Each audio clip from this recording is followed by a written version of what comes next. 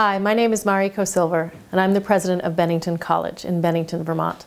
I'm also a proud member of the National Academy of Public Administration.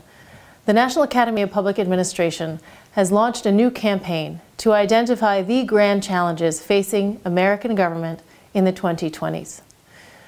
These grand challenges, which will face us at all levels of government, from the most local to the federal, are important for us to articulate now so that we're equipped to address them in the future. I work every day with young people who want to see tomorrow be better than today. This requires active engagement of government at all levels of society. And it requires active engagement of citizens to help identify for government the areas and issues that are of greatest concern and excitement to them.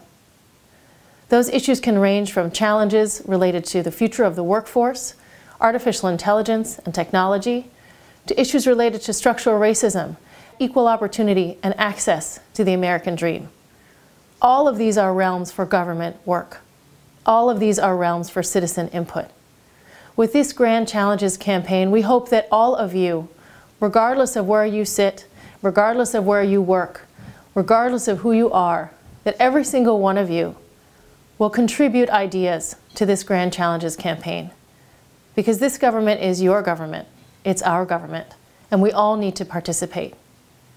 When I talk with students every day, we talk about the ways in which they can make change in the world. This Grand Challenges campaign is one way in which you can make change in the world, by sharing with the National Academy of Public Administration what you most want your government to work on. What are you excited about in the future? What are you worried about?